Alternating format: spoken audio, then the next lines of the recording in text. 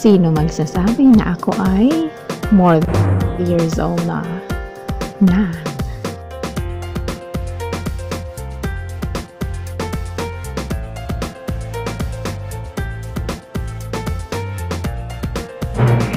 Welcome to LuvLiNes.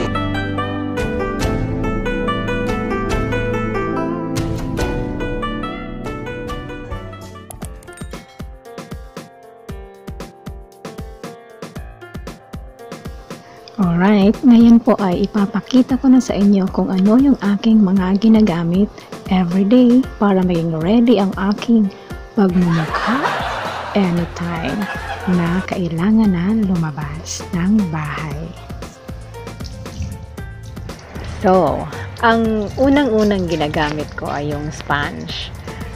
Yung sponge na to ay babasain para i-apply yung cake foundation, which is Kukuryu SPF 30 po yan. Kumbaga, yan ang aking pinaka-shield against the ultraviolet rays of the sun kung sakaling lalabas ako. At yan, maingat ako sa gamit. Lahat yan ay nakakahon pa at nakasupot pa. Kaya medyo konti pa lang yung gasgas o blemish ng lalagyan nito. So, ganyan ang paglagay. Sabi, i-fold daw, ilagay yung hintuturo doon sa gitna ng sponge, and then kumuha ng cake foundation, idabdab paikot sa noo, sa cheeks, saka sa chin, sa ilong. Yun. And then, i-blend na yan palabas. So, kumbaga yung center, sa center, going outward. Yan. Diba? Mukha akong stuntman. Sabi nila, mukha akong stuntman pag hindi ako nakakilay at hindi ako nakaayos pambabae. Kasi, dati siguro, dahil mga lalaki kapatid ko, kilos lalaki ako. At minsan, mukhang lalaki din ako yan. Kung hindi lang mahabang aking buhok. Okay, i-blend lang yan ng maigi hanggang buong mukha ay pantay na yung pagkakalagay ng foundation. Okay, pag pantay na at satisfied ka na sa pagkakablend ng iyong foundation, ay isunod na ang eyelining pen. Eyelining pen ang gamit ko kasi para lang akong nagdo-drawing. Sanay na ako mag-drawing. May drawing 1, 2, 3 ako noong high school. Pero sa papel, ngayon sa mukha naman. At ayon sa kanyang label ay meron daw itong eyeliner pen na ito na vitamin A, C, and E. O diba, masustansya siya para sa aking balat.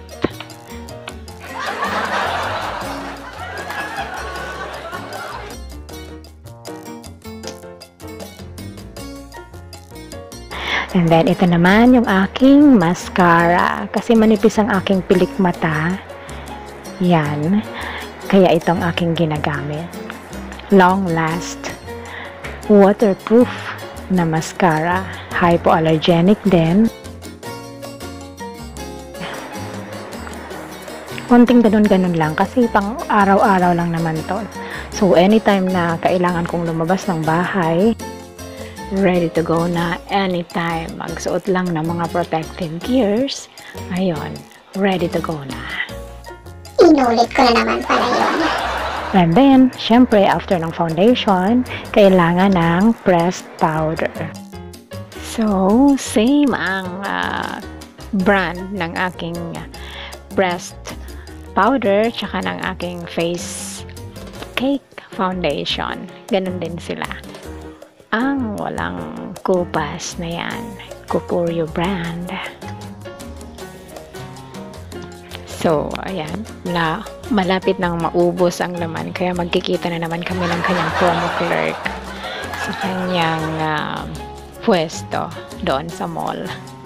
So, dab-dab lang ang paglagay ng pulbo. Huwag kuskusin ang mukha nang hindi magasgas.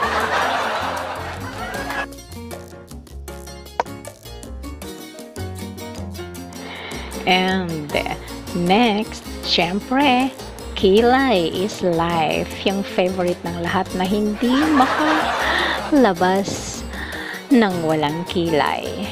Ito is still Kukuri pa rin ang aking lapis. It's dark brown. Hindi pwede sa akin yung black kasi nagko-color gray. Hindi rin pwede yung light brown. So, tamang-tama lang sa aking mga buhok. At sa aking kilay, yung color na dark brown. Yan, outline muna siya. Gagawan muna siya ng outline. Gawa muna tayo ng drawing. Tapos, the drawing paikot, borderline, and then, saka na siya lagyan ng shade sa loob. Yun yung natutunan ko doon. Natuto ako doon sa isang nagde-demo. And then, may ginaya ko. So, ganun lang pala. Ang dali-dali lang. Long before kasi one line lang yung kilay ko. Nakakatanda pala pa gano'n na one line lang yung kilay. Matanda naman na ako pati. Ayaw ko nga mag-show. Charles. Hulaan nyo ilang taon na ako. Ang makakahula ay may libreng pangkilay. Sige, kikilayan ko yung makakahula. Joke lang. So, napapansin nyo ba? Bawal magsalita pag ikaw ay naglalagay ng kilay. Try nyo kaya maglagay ng kilay tapos salita kayo ng salita. Nang walang kausap. Ano kayang labas nyo dyan? Ayan na nga pala. Panglagay sa aking namumutlang mga lips. Hindi na siya namumutla ngayon kasi hindi na ako nagli-lipstick ng mapula. Lip balm na lang siya. Lip balm. B-A-L-M. Pero silent L. Kaya lip balm. Okay? Just super arte pag gano'n ang pag-pronounce. Pero gano'n nga daw ang pronunciation noon. Pero dahil tayo ay Tagalog naman, tama na yung lip balm lang. Lip balm. Okay?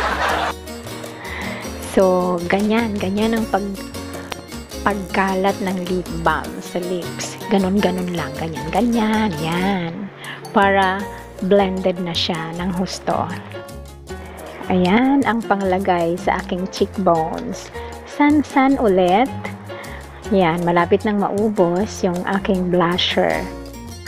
Para hindi plain na mutlang-mutla, putlang-putla yung mukha. Kailangan medyo may konting blush. Para kunwari nagbablush. Meron siyang compartment ng kanyang brush. Kaya gusto ko to kasi hindi siya mag-mix dun sa kanyang blusher mismo. Yan, ganyan lang sa cheekbone. Konti lang. Konting-konti lang para natural na nag-blush kunwari. Para matanggal yung pagiging maputla, plain ng cheeks.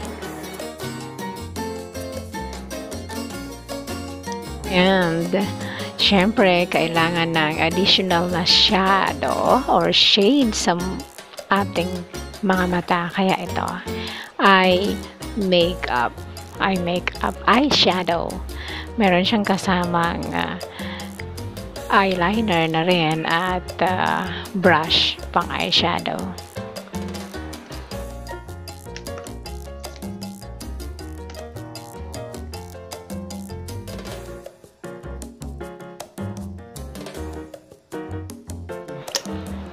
So, pili ng shade. 3 shade ang gagamitin ko para pang natural look.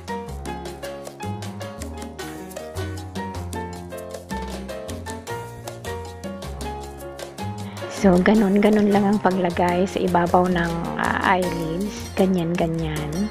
Dun yan sa, yung lighter na kulay ay dun sa ilalim ng kilay. And yung darker naman, yun ang ilalagay doon sa ibabaw ng eyeballs. Eyeballs man tawag doon. Yun, basta doon sa ibabaw ng crease.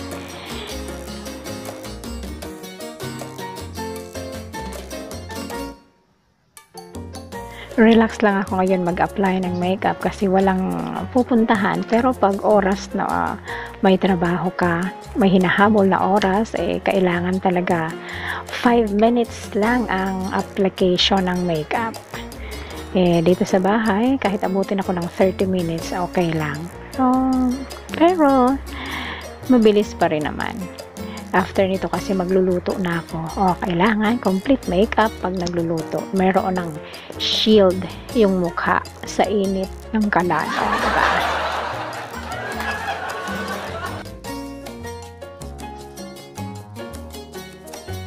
Ayan, kailangan nga lang patient sa paglalagay. Relax lang, baka mamaya masobrahan sa kabila. Maiba yung shape ng sa kabila. Ayun, mahirap na. Kaya, take your time. Pantayin magkabila ng maayos.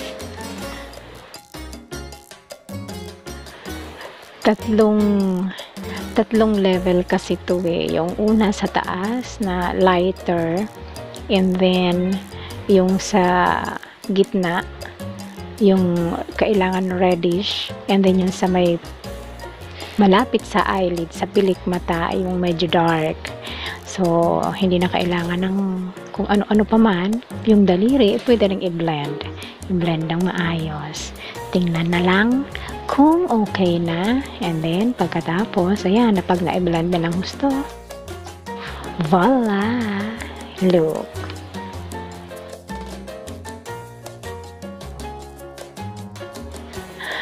Yan, okay na to, satisfied na ako. Dito lang naman sa bahay, pero anytime pwedeng lumabas, kaya kailangan ready. Para pag nagkaroon kami ng video call ng aking mga kapatid at ng aking mahal na asawa, syempre maganda ang kanya misis. Hindi niya pwedeng ipagpalit. Diba, mga misis? Okay, ito na po ang aking result of my toil, of my hard labor ng pagpintura ng aking mukha. Masaya naman ako. And so, feel good, look good in front of the mirror. Sinang unang-unang matutuwa sa ating sarili, kundi tayo. Love yourself first. Because we are God's beautiful creation. So that's all for now. Thank you so much for watching. Once again, this is LuvLiNes. Have a good day and God bless.